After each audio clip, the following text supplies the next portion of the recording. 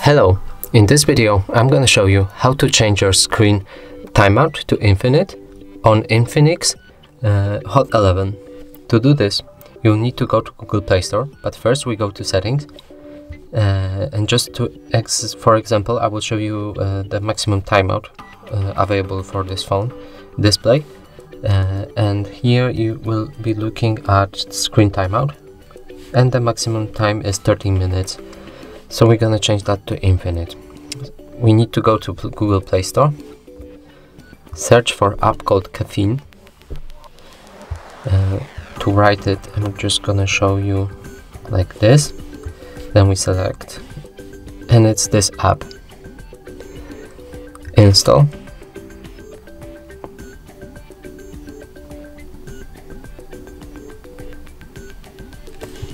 Open. And here we can press don't show again, go to timeout, and from here you'll be able to choose whichever time you want, but just make sure it's infinite if you want to make it infinite, of course.